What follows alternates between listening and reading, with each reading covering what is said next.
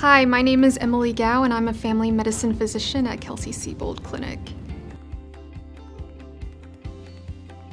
When I was growing up, I was always really fascinated by science and I loved learning how the human body worked.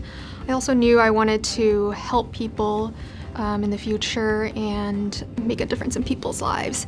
So my specialty is family medicine. I chose it because I wanted to be able to see patients of all ages and genders. I like that the scope of diseases I can see is very broad. So some of the conditions and symptoms that I can see and treat are hypertension, diabetes, asthma, allergies, thyroid disease.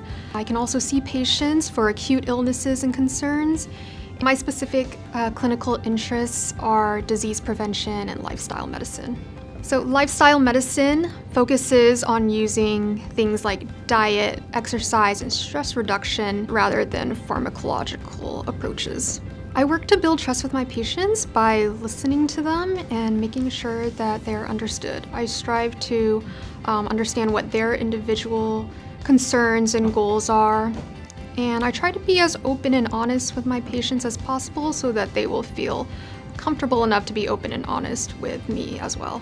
I would describe my approach to patient care as evidence-based and individualized.